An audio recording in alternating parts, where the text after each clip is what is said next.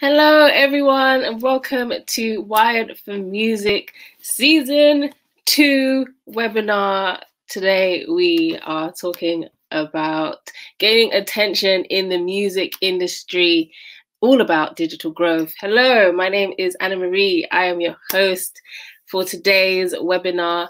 I'm very much looking forward to chatting with all of you, chatting with our special guests as well. It is going to be a jam-packed show. I feel like I say that all the time, but yeah, it is.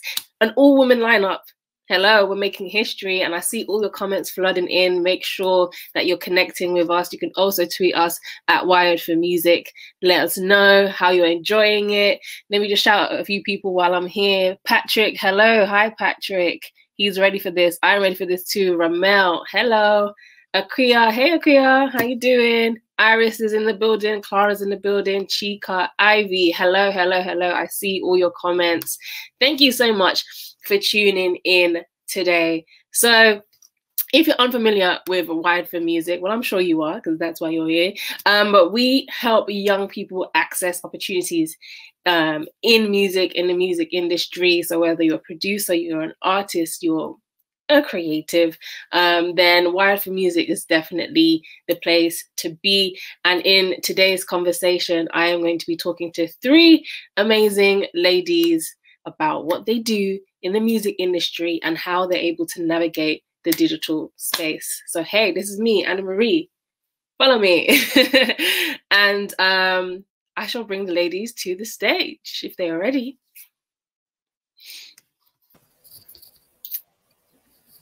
Yes. Hi. Hello, hello, hello, hello.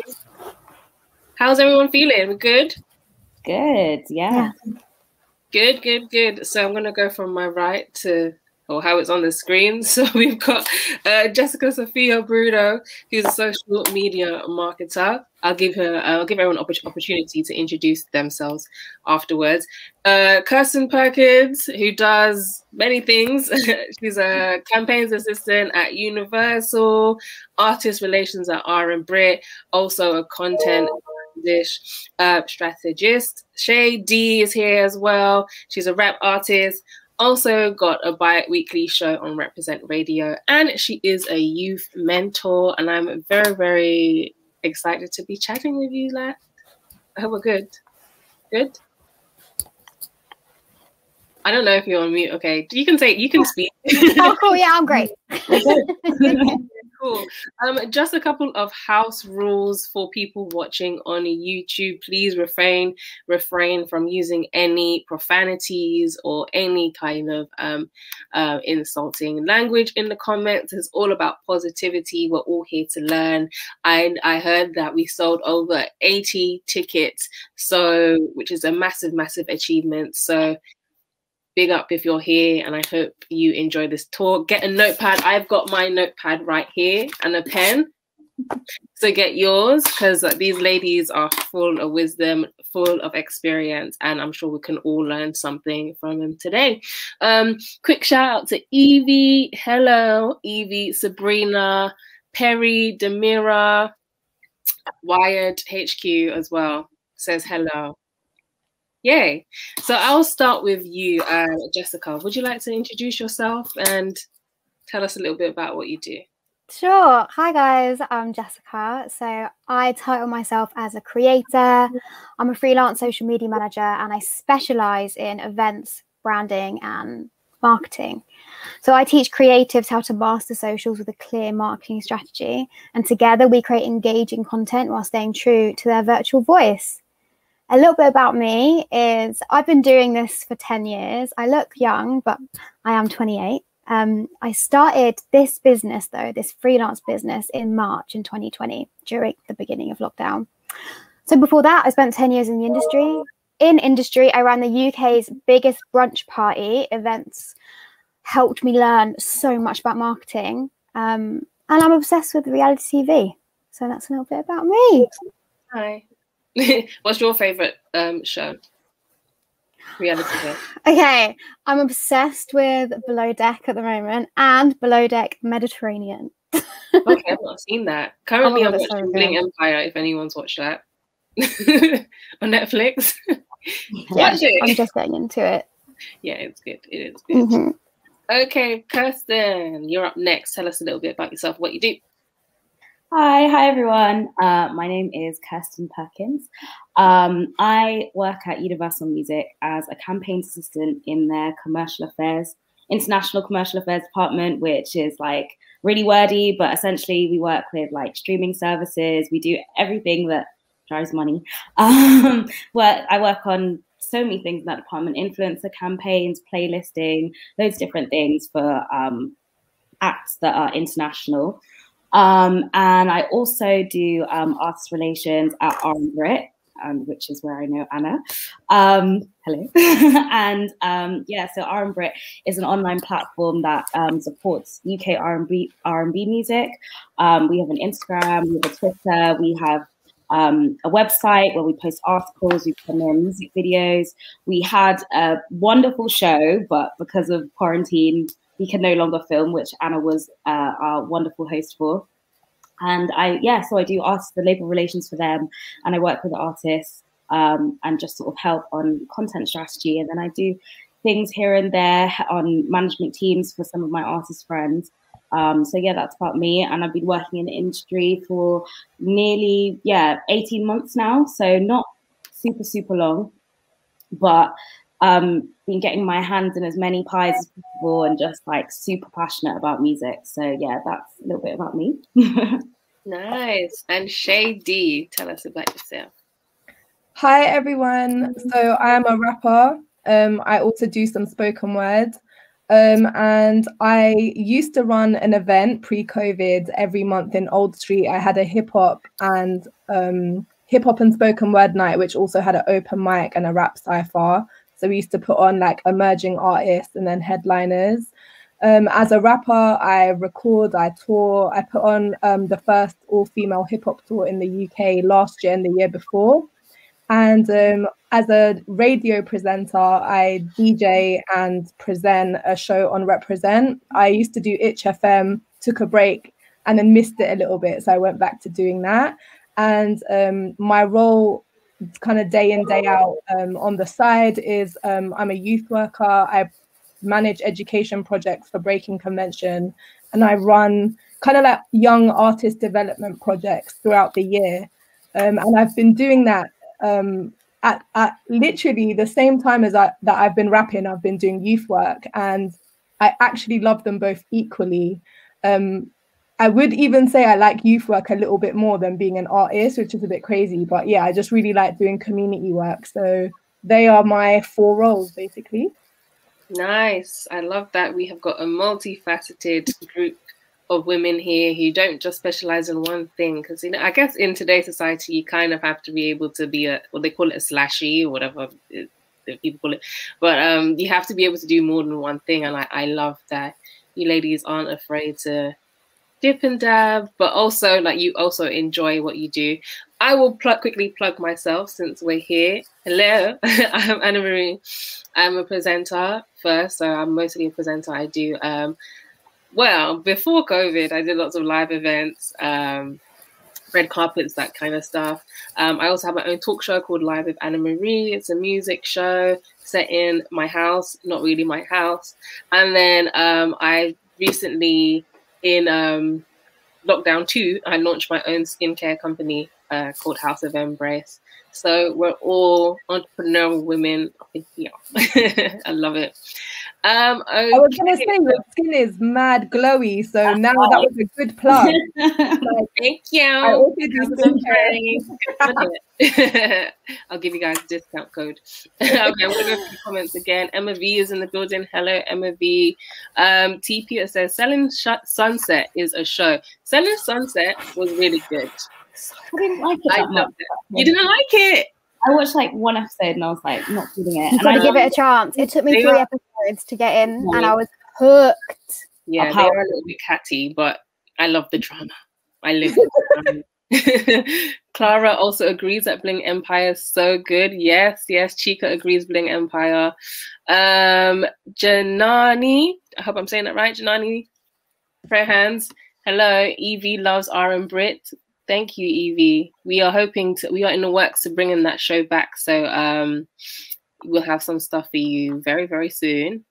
Demira says, yes, Shay. Tiny Man is in the building. Hello, Tiny Man. And yes, thank you all for your comments. Keep them coming. I'll make sure to read them out. And if you have any questions, do pop them in if they're directed to anyone, and I'll be sure to ask them. We will also have time at the end, 15 minutes at the end, for networking, Q&A. So if you want to stick around and share your work, your socials, and, we'll all connect at the end.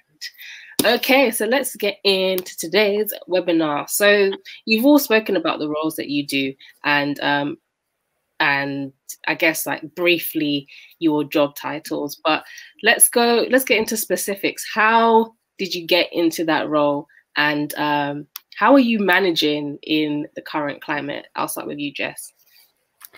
So I started 10 years ago. I was a singing teacher. So I went to music college, I went to music uni, and in the beginning I was a vocal coach. And then I started being really specific with who I wanted to teach, because I got to a level where I was able to choose, and I went with girl bands, and I was coaching girl bands and trying to figure out how can I get these girls in front of what I know now as a target audience. How can I take them to the correct venues? And I realized, I did after like Googling, I was like, oh wow, like this is marketing. So I always had this love for music, did really well with the girl band, got them signed. That was fantastic. Now they're off doing amazing stuff solo, which I'm really happy for them. I moved back to London. So I lived in Brighton, then I moved back to London, and I didn't have any connects. Networking like 8 years ago was not how it is today. Networking, there wasn't all this online community. There wasn't anything. So I just sent my CV in and got a job at a cinema chain called Pitch House Cinemas, and I started running all of their in-house and out-house events. Did really well with them. Moved on to another job in events. So I looked after something called the Reggae Brunch, where when I started, there was like 100 to 200 people coming every Saturday. After 2 years, we had over 500 people coming across the UK. All this experience led me to where I am today. It's learning how to speak the language, walk the walk, and talk the talk of your target audience, and then find them online, start engaging with them and giving them all the value. So that I kind of learned through experience. I don't think anything I did was a waste of time ever. Everything I learned kind of got me to where I am today. And now I'm at a point where I can do it freelance, and I can choose who I want to work with again. So I did that with my vocal coaching, and I'm doing that with my social media marketing services. I just work with creative people because I can speak their language, even if they're a creative person. So I work with someone called Elise Kelman. She is really good in the industry. She's a backing singer for loads of amazing artists, but she's got a side job in lockdown of postal brownies, and she didn't know how to start with marketing. She could do the singing stuff, no idea what to do with the postal brownie stuff, and we've done really well together. COVID made me just double down on my own marketing. I had a personal Instagram, I never used it for business, and I don't have a website. So I got all the business I have now through using Instagram and using like the amazing tools it has. Is just network yourself. Networking is key. I think that's everything. Absolutely. Absolutely. I love that you started off as a vocal coach. Like, yeah, so crazy. Yeah.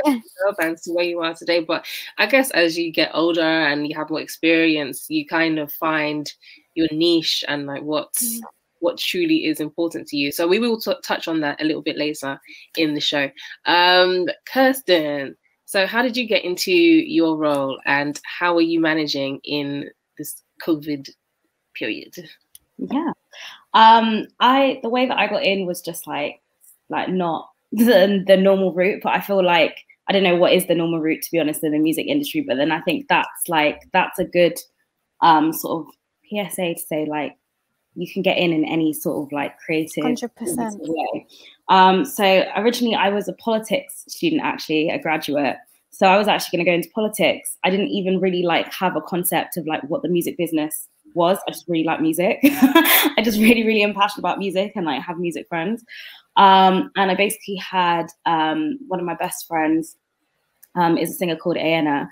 And she was just like starting out, like didn't have any music out. And I just felt like I could help her with like her social media and like presenting herself better. So like did a meeting with her and her manager, who's her mum, where I was just going through like ideas that I had, and they were like, you sound like you're like our publicist, like that's the role that you should do. And I was like, what the hell is a music publicist?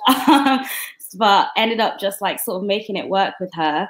And then found R&Brit and just like really liked the platform and like what they do, because I just really love UK R&B. So just asked what I could do, what they needed like help with, which was their social media. In the beginning, they didn't have a social media manager, so I started managing their Twitter and like partly their Instagram, and then just from there, like was going to events for them, like networking, and then the co-founders asked me to do more like sort of artist relations and like business development and like high level things, just because I just like talking to people. I just like to speak, like the sound of my voice, but obviously you need to get paid. Like a lot of these roles were volunteer roles. So I was just sort of like asking around. I didn't even really know where to apply. And one of my friends was like, did you know that the major labels actually do like quite a lot of internships? And so just applied to the commercial affairs department, because I had background in like working in the government and like working in accounting and stuff. So I didn't really feel like I could do like marketing or anything like that. So when I looked at the job description, it just seemed to match up with like the skills that I'd already done. And then, yeah, went through the interviewing process, got it. And then when I started working in the majors, that's when I really started to learn like the actual structure of the music industry. They really trained me very well.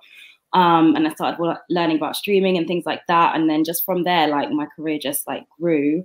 And yeah, I got a really like good in-depth understanding of how the music industry worked, and then just started to find like my niches and where it was like a bit more like my skill set. I was able to hone that in each of my like jobs, and then find where my interest in music lied, and found that I really like gravitate towards like strategy and marketing and streaming and those sort of things combined. So that's where I'm at today. So my advice overall from like my experience is like go to where your like sort of passions lie, even if you don't have that knowledge base yet, or you don't know where like anything about the industry that you're entering in, especially something like music, which is like it's very hard to get your foot in the door. Just be proactive and just be innovative. Like you might find yourself doing like something small for someone, and then it can take you somewhere else, just because like you've networked and you've just done like all these things and you've been able to pick up skills in ways that you didn't even know. So just like follow what you like and try and find something to do, even if it's just like a side hobby to your main job in that. And from there, you don't know where things could take you. That's my advice. Yeah.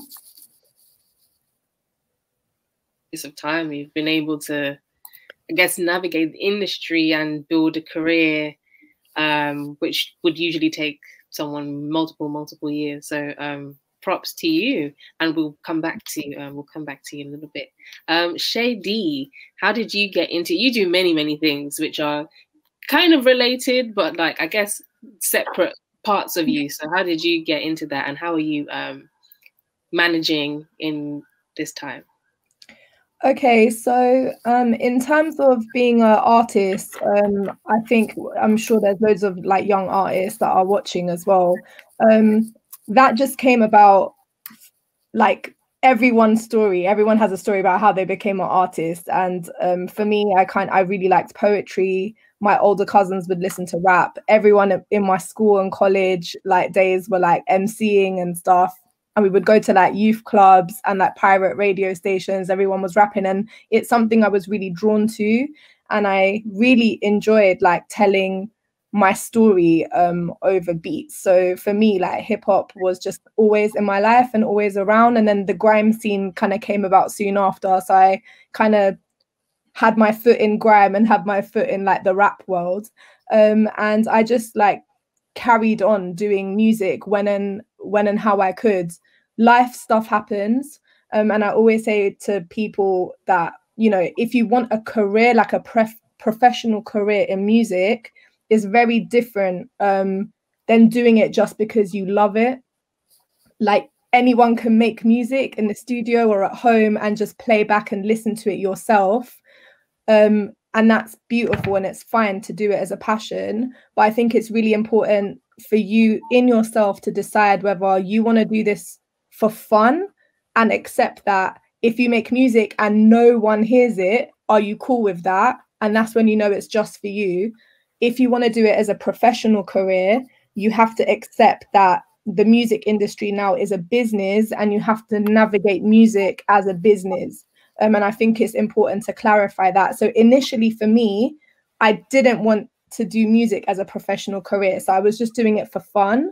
And I went through a lot of life stuff. Like, we had evictions, I lost family, we had to move, I dropped out of uni, I was broke, I was working in Sainsbury's and like between jobs, and music just wasn't important. Life was important, and I had to do that. So I kind of put music on the back burner. Around that time is when I got into youth work and community work. There was a lot of like stabbings and stuff going on in my area. I just didn't want to see the area suffer. So I started volunteering and doing like free community work. And then slowly there was a bus that used to drive into the estate, and at the back of the van would open and there was a studio built inside it. So all the youths and stuff, we'd all come out and we'd see like these decks on the van. And I spoke to the person who was running it, and I was like, oh, I do like some mentoring and some youth work and stuff. And they put me in touch, and I ended up running workshops and sessions and being employed by that company. And then I built my youth work stuff off that. I would say like about 6-7 years later, I decided that I wanted to do music again, because one of my friends who I would do youth work with, MC Angel, she ran an event, and she invited me to her open mic, her poetry event. And I went there to perform. And I loved the event so much, I just naturally started plugging and promoting her event and getting people to come to the event every Tuesday. And she was like, Shay, you're just like so on it, and you promote everything and you get people here and you're always here. You might as well run it with me. And then I ended up running that event with her. And that's how I kind of fell into doing events. And we moved that from like a little Tuesday night into a massive Saturday night, 500 people every Saturday, 2-floor event in Hackney.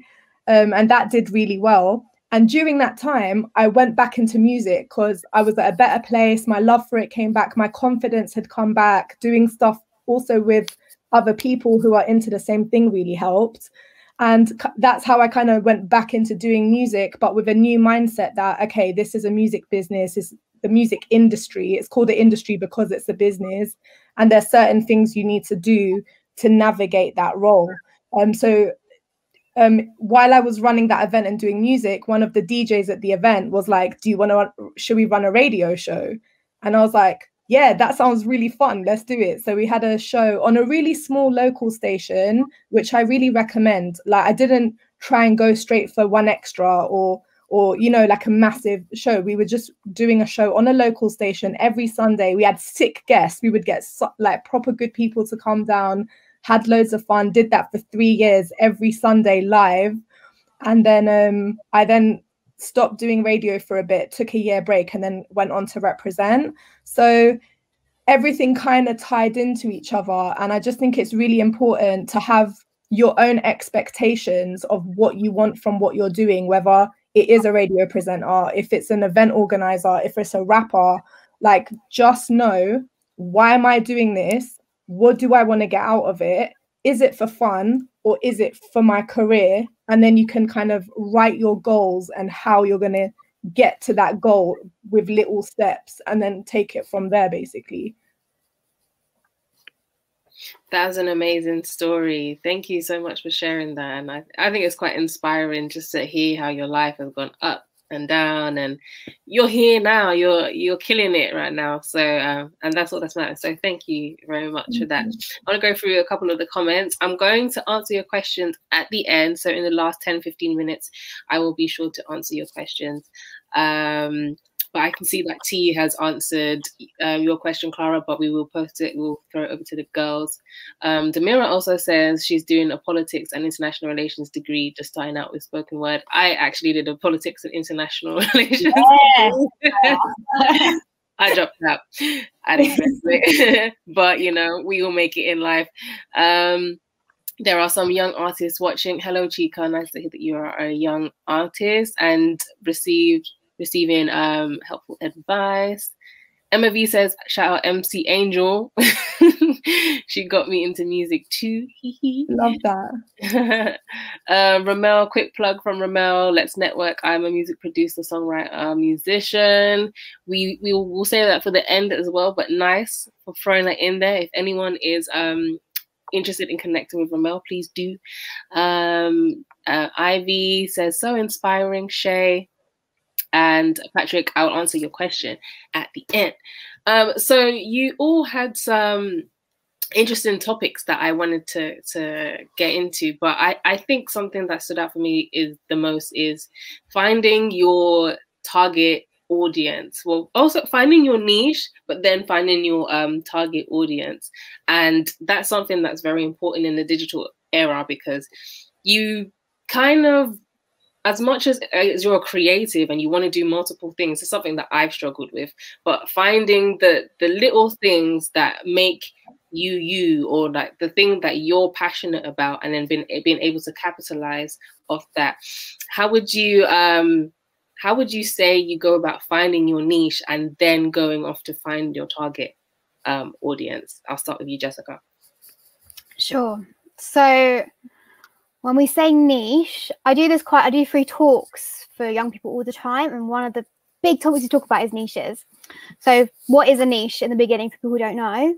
It's a specialized segment of the market for a particular kind of product or service.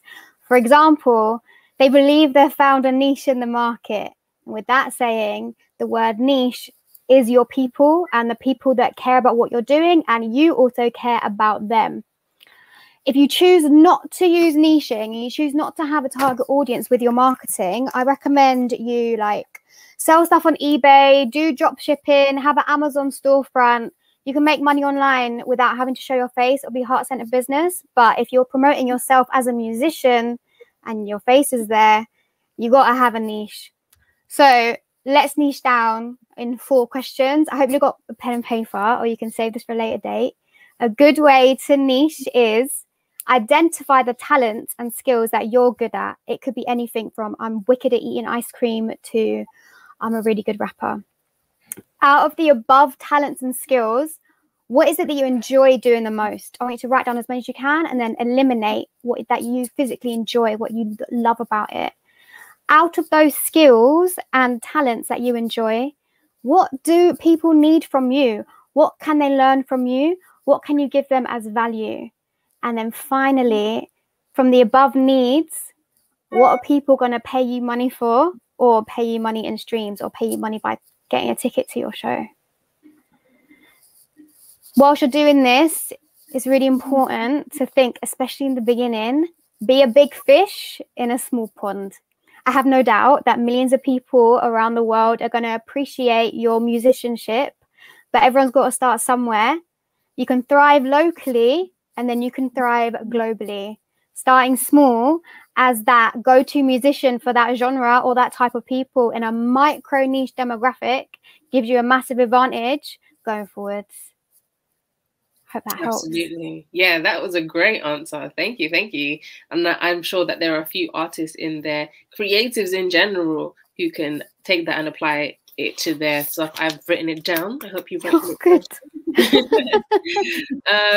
Kirsten, I'll move on to you. So I guess you found your niche as you went through the pipeline, and you had more experience.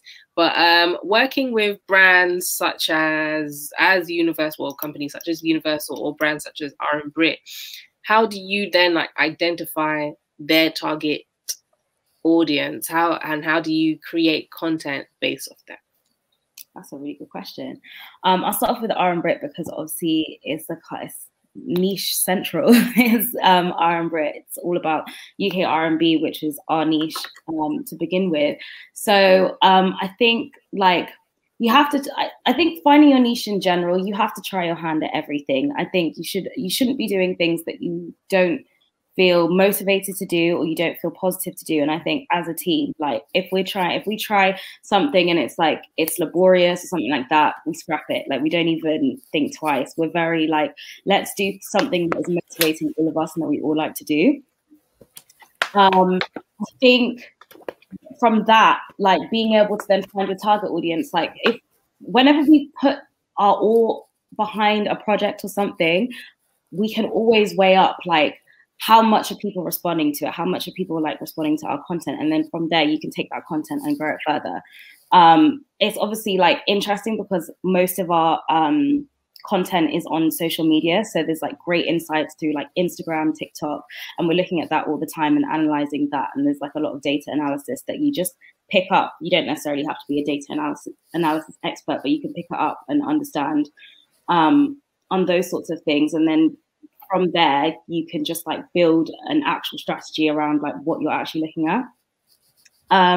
In Universal it's a bit different because I'm working on like artists that have like a really global reach, but even in that there's certain artists that have actually taken us by surprise because they've actually had a niche audience, and maybe we're used to working on artists that like have a more mainstream approach, and then from there we've had to like adapt, and again like it's all about really like monitoring your audience and monitoring like what they're actually interested in and what they respond to. There's no point just because you're used to doing something, following the same formula for every single project that you're undertaking. So I just think like being adaptive, it's not as like glamorous as Jess put it. Jess has like a really, really good method, which I'm learning a lot from as well. But I just feel like being adaptive and being responsive and reactive, those things are like really, really important in every role, whether you're a musician, whether you're an industry expert, whether you're managing a social media or brand or something like that, whether you're working in a major, like you have to be reactive, especially like right now as things are like changing constantly.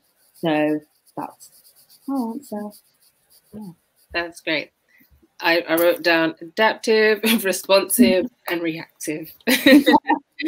Okay, Shay D, how about you? So how did you, I guess as a music, we can do it from like a music point of view, but also as a presenter point of view, how did you find your niche and then your target audience? I think as a musician, you kind of fall into a niche organically, firstly from the genre of music that you make. So for me, it was rap.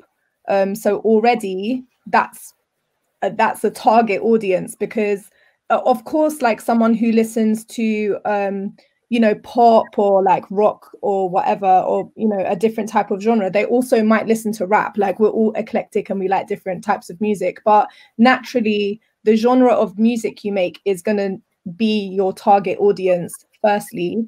And then I think probably around like the topics that I naturally would rap about. So a lot of my music was focused around women empowerment, holding a space, also social commentary. So a lot of my rap would be about life, like things going on in the area and stuff like that. So that kind of like minimized it down again. So there was a lot of like girls, there was a lot of women coming to our shows and coming to our events. When I was making merch, a lot of girls were buying the stuff because my lyrics would be on the t-shirt and it's relevant to a girl over a guy. So like it kind of was organic in the type of music I was making. But I think like what Jessica said like was really like useful as well, because I think if you make sure you know what you love doing, you're going to be really good at doing that, and that is going to reflect in all your work, and that's going to attract the right people to you. And also paying attention to on a technical, like a digital level, paying attention to your insights on your social media I found really helpful, and I only did that a bit later. Like I didn't do that earlier in my career. So if you have an Instagram page, if you turn your Instagram page in your settings, if you turn your Instagram page into a business page, that then allows you to go into the back end of your social media page, and you can see how many people looked at your page, how many people you reached, the percentage of men to women. You can also see the age that they are, and you can see the location they're in.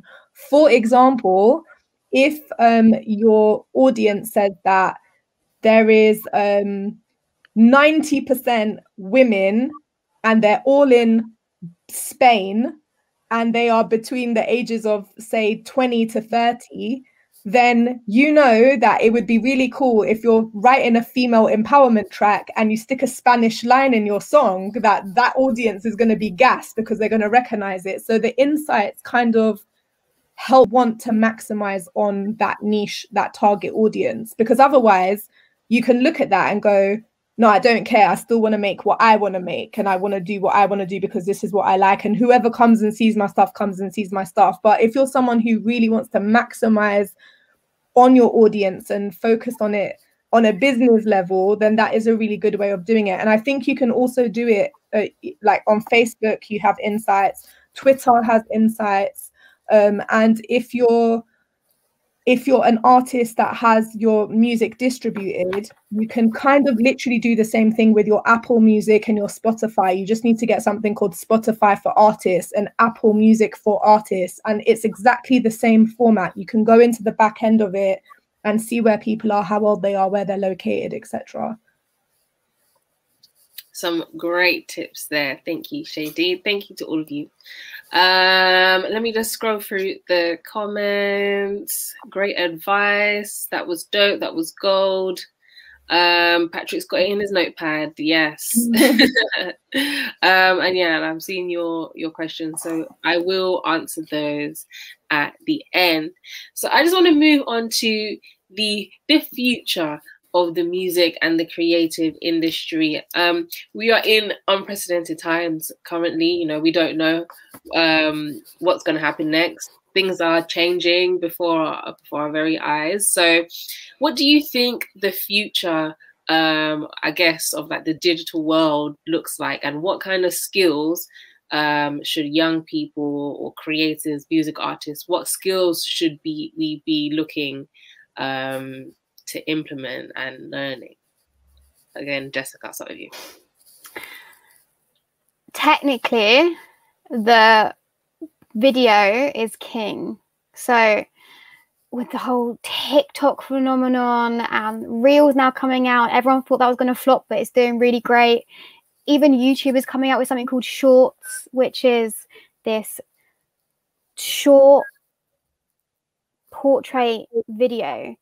That content is going to be king, and I would say you need to double down on that style just because it's what people are liking, and they're probably going to like it at least for the year ahead. But video content is king, so invest in a ring light. You can get small ones from Amazon. Lighting really helps with your video content. Practice on your Instagram stories, showing up and actually chatting to camera, but not chatting for yourself and doing pretty boomerangs, where there is time and space for that. But finding out what your audience actually wants from you and how you can service them with valuable content. So would a day in the life work really well in your story, etc., etc. The future of the digital age is and has been going towards video for a really long time. So upskill your camera, maybe go and get some acting lessons, or so you can feel that camera confidence. When I was in music school, they were like, you're just not made for camera because your voice is really squeaky. And my voice was really squeaky. I have got quite a high voice now, but I have been learning how to like lower it and speak slower. I did a video on a channel where I was helping with the community, and I went for it and I thought I did really good. And then afterwards I got a comment saying, that was really great, but your hands were flying everywhere. Like, I was so distracting. I'm half Italian and I speak with my hands all the time. So now, like, if I'm doing something important, I sit on my hands and I just talk, and I've got script. A lot of the stuff that I've said in this video has been from slides that I pre-made, kind of preempting what we were going to chat about.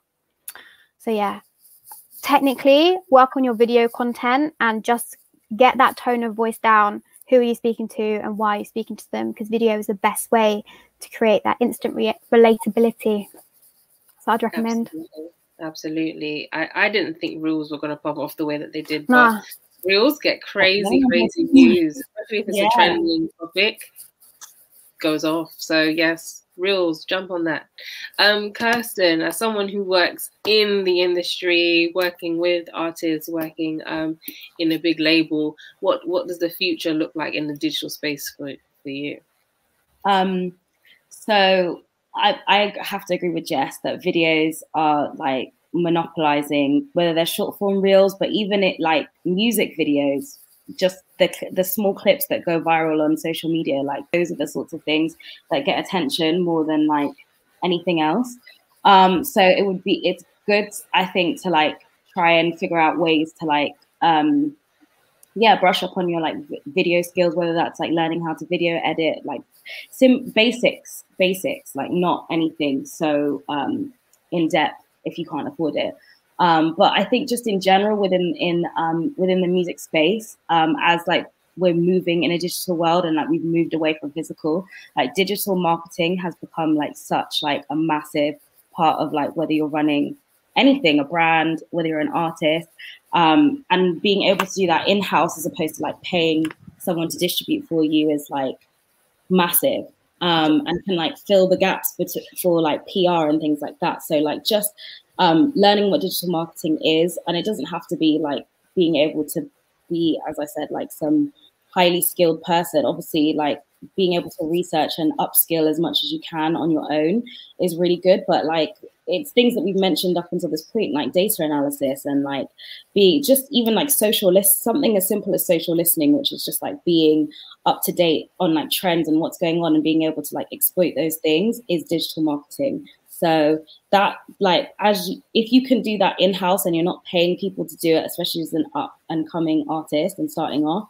and just sort of like being super like tapped in and engaged with the digital space that you can push that, then that I feel like is those are the sorts of skills that like are really important right now. But yeah, we're increasingly becoming more digital, and especially like in this pandemic and in this lockdown, like absolutely everything is online.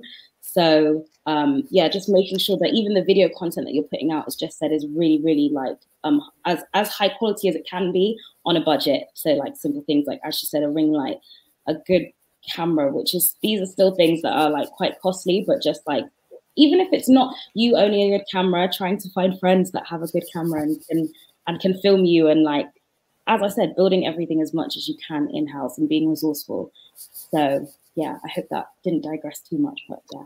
No, that was perfect. Thank you. And Shay D, how about you? What's the future looking like, and what skills do we need? Okay, so I'm going to be really hopeful here and say that I am hoping that things are going to go back into events and live and real life and stuff as well at some point. So we will come away from screens at one point, I hope, inshallah. But yeah, I think for like the short term, like kind of current future, as in like this year or whatever, I think as the girls have said already, that's what I think as well, like really kind of engaging content, and of course like high quality stuff. I totally agree with that. Also from personal experience, and depending the type of person you're like, and also what you're into, because everyone's different, but I just think just being yourself, like just really being your authentic, your true spirit, like what you are like, that's going to be your most truthful way of knowing if you have an audience that like you, because you know it is important for us to analyze these stats, and it is important for us to have a tone when we're speaking to a certain audience or a brand and stuff, of course, and it's very good to practice that, especially if you get, you know, later on in your career, a brand might approach you and say, we're going to pay you this much and we want you to do this. And of course, you have to be able to adapt that tone for your job that you've been commissioned to do. But everything that I feel like has helped me get like a strong, loyal fan base has been because I've always just been my true self and spoken my mind about what I'm into, what I care about. So, you know, if you're someone who really cares about the refugee crisis and you want to talk about that in what you're doing, I think, you know, you should talk about it. If you want to stand up for something, talk about it. If you're someone who's super funny in real life and you're really clumsy and you're always breaking things or falling over and stuff, you know, let your audience see that. Maybe you can make some content or TikTok stuff around that, or maybe come on your IG live and just be like, okay, I'm super clumsy, da da da. Has anyone got funny stories and stuff? And your thing might be comedy and it might be around that. So if you're someone who's really funny and stuff, you know, it feels off key to like do all these like moody, high fashion, screw face, dark kind of videos.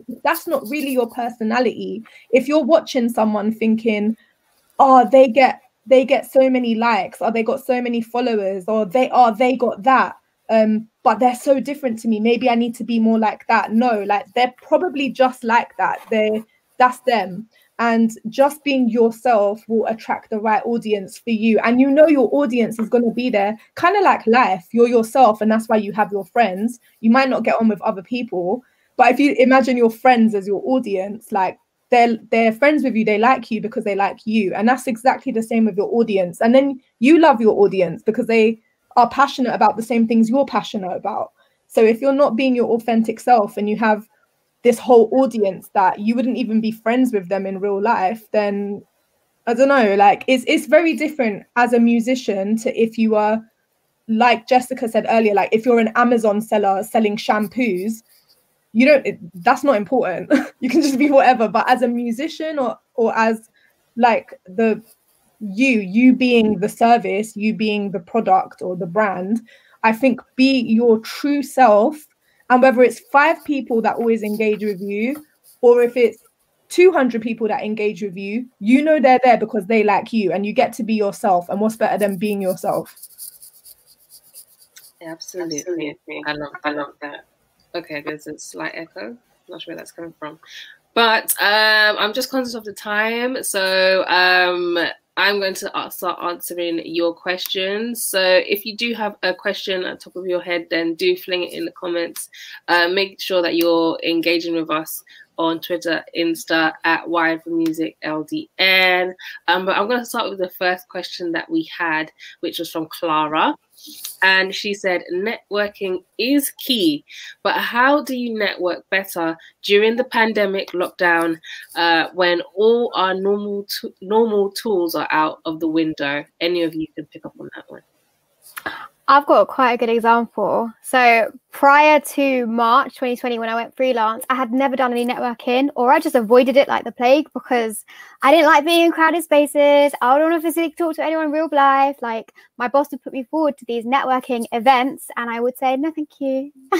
I'm going to do my work. But in around the summertime, I was asking my friends, like, do you know anyone who works, like, who women in business or women in social media, like, how are they navigating this space? And they sent me so many cool online networking groups. One of them was called Found and Flourish, and they are a women's networking group. It's you can find them on Instagram. I messaged the founder separately. She had her own account, and I wanted to interview her for my own page. A month later, she was like, Jess, can you do social media for me? And then I got loads of other clients because it was a networking group. You just have to Google who your people are and find out where they are hanging out online and position yourself in the front of that line. And that's the secret. Facebook groups are really good for that. So you can go on Facebook and search like UK musicians, and you'll find so many groups where UK musicians are chatting to each other and networking. Just search your keywords as well. It doesn't always have to be about the music. It can be about stuff you love too, because that completes your musicianship. Thank you for that answer. I hope that answers your question, Clara. Next, we've got a question from Chica. She says, if you're an artist trying to grow your audience and you've got the quality music, but you're also a student, poor, and can't just afford to hire a publicist, what would you recommend? I feel like, Kirsten, you can pick up on that one. Yeah, that's a good question, because like in this UK, it's so hard. Like it's so hard. Like money is not just readily available for everyone. And so not everyone can just afford like really expensive PR. I think we've covered it quite a bit. Like just trying to organically grow your audience online is quite literally the best that you can do. And that's like, as we've said, like tracking your insights, that sort of thing. And like doing things like that consistent content upload is like always a good way to like get as much engagement as you can. So whether it's like your music or like behind the scenes, just coming up with things that like you genuinely like doing, as we said so many times throughout this thing, that you can just put up online. But there's also like funds that you can apply for, and like different like music funds, like PRS do things, like there's so many Arts Council, like there's so many different pots of money that like are there that you can tap into. And I'm not saying that like you're guaranteed to get them, but there are people that do fund artists, especially right now during this time, that you can then like tap into and then maybe pay for like PR or pay for something. But if you're starting off from scratch and you don't have money, trying to organically grow your audience is like the best thing that you can do, and really all you can do at this point. And the people will be there. We've seen people like start off from nothing, like Manelia, who went viral this time last year, and that was just like her and her friends and her team like who pulled a video together, and then everyone just loved it, and it just so happened to go viral. So I mean, Shay's said it so many times throughout this this thing, doing something that's authentic, people will gravitate towards that if they can see that it's you, and that it's going to be quality because it's you. So yeah, that's my advice. Great. I'm not sure how to say that. Twunken or TW1Ken, I'm not sure. Asked, do I have to have a distributor to put music on Spotify? Clara answered that question and said, yes. CD Baby, Ditto, TuneCore, those kind of companies. You're all nodding your head, so I guess that is correct in terms of music distribution. Isabella asked, I recently graduated with a degree in law, but have made the decision to venture into the music industry. Do you have any tips for starting to get into the industry and seeking unpaid work experience? Whoever wants to pick up on that. I think Jessica said something earlier about kind of doing, I mean, even my youth work, I started off doing voluntary stuff. Jessica, I actually, all of us, I think. Yeah. You just do, you know, like you just do it. But I also, I appreciate that you might not be able to just walk into somewhere, or your friend needs something, etc. I'm sure everyone else has an answer, but a really quick one is to, and I always say this, like, sometimes you don't have to go for the big boss, like the big dogs, like straight away. Sometimes finding a more local version of what you want to do, and just finding out who you need to email. You can call and ask reception, or you can do some Google searches. You can try LinkedIn. Most people have their emails in their bio. So if you find out who the CEO or a management position in that place is, sometimes even someone who works there, it could be a producer, or it could be a project manager that works somewhere that you want. If you just email them and say, hi, really polite, always be super polite throughout your whole career. People remember who you are, people talk, so always be respectful and polite. If you just say, I'd really like to do some voluntary work, or I'd really like some work experience, I'm really good at this, this and this, I'm really flexible, who would be the best person for me to email? And that's a kind of initial way of kind of getting through to them, I would say, in that sense. I've done that quite a few times. Okay, nice one. Last question from Patrick, who says, what little steps can music artists take to start making your career more into a business? I feel like Shay, you might have. I mean, like, we can talk about this particular thing for ages, but I think like listing what you want to get out of music, what are your goals, and what is measurable. And in that sense, I mean, is it that you want to have a certain amount of streams? Is it that you want to have a certain amount of followers, aka your audience? Is it that when we're allowed to do live shows again, you want to be able to sell out a venue with 100 people in it? if you're an emerging artist, maybe you just want 50 people to come to like a listening party for like something you have. I think it's important to list down what you want to gain and how you can measure that, so that every 6 months you can actually analyze where you are and be like, okay, this is how much I've invested and spent into my career. This is what I've got out of it. Weigh it up. Is it worth it? Do you need to change anything? And then you can adjust your goal. And maybe that's going to be, I don't care about my followers. Now I care about hitting, 50K streams on Spotify. For example, I think it's important to write down your personal goal and assess that every 3 to 6 months, and be careful that you're not spending a lot of your extra money that you have, that you've saved, and you're working, you're grinding, and you're getting your wages or whatever, and then you're spending it into your music and not seeing an outcome. I think that's really important.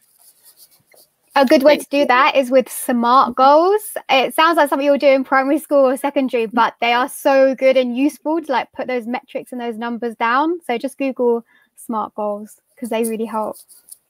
Thank you, Jess.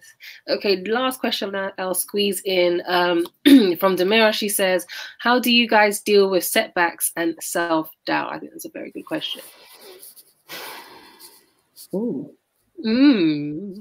I could jump in on that one, actually, because I think self-doubt is something that you have to learn. You have to learn how to quiet that voice. Like for me, like my therapist says to me, like, because I have many voices in my head, so I have to identify which voice is me and which voice is, the self-doubt, and sometimes personifying it, and then just like I create mine like as a little mouse. So whenever I feel like, oh, maybe you shouldn't do that, oh no, that's not going to be good enough, like I put the little mouse in a jar and I put it over there.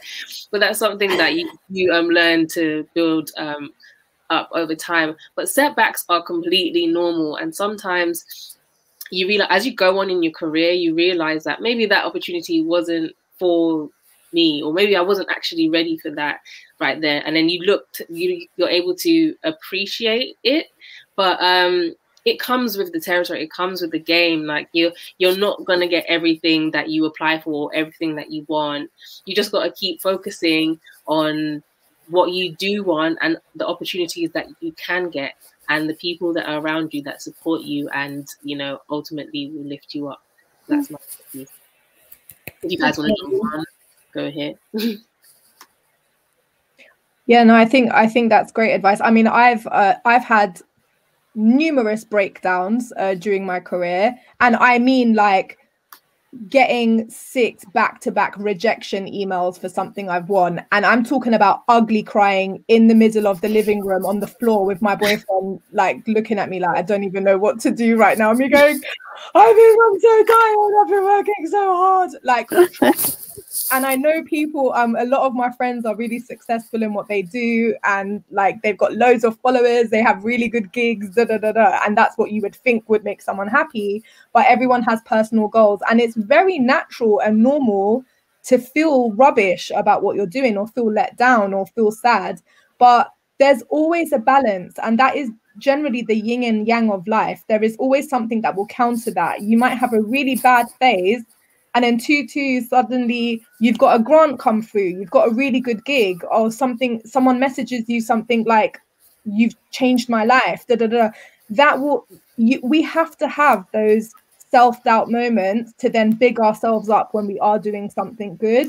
So I think it's just natural when those setbacks and self-doubt come, feel it, like feel that pain, feel, have a really good cry, like punch your pillow, go for a walk, like whatever you need to do, feel it, because it's natural, we're human. And then be like, all right, boom, like I've had my sadness, I've cried my eyes out, what am I going to do about it now? I've been rejected for this, what am I going to apply for now? Like, and communicate that with your people around you. You don't need to hold it inside. No one's expecting you to always be strong, and no one's like that. It's just anyone you think is like that, they're not like that, or they're not showing you that they're like that. But it's just normal, like it's okay.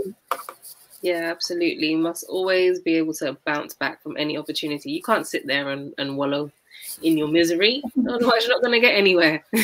We don't have time. We're in a pandemic. We got to step in. Okay, so we have come, unfortunately, to the end of this webinar. This has been such an amazing and insightful conversation, and I'm so grateful to be here with you ladies. So thank you for your time. If your question wasn't answered, you can always tweet at Wired for Music LDN. You can see the person who's, I think it's Jasmine, running the account in the comments. So go and chat to her. We will also have a deep dive session next week. So if you signed up to this, you will get a newsletter in your email speaking all about that. You can find out a little bit more information, and we'll have smaller workshop groups discussing digital marketing and, you know, that kind of stuff. We're also going to have, these webinars are monthly, well, in the work monthly.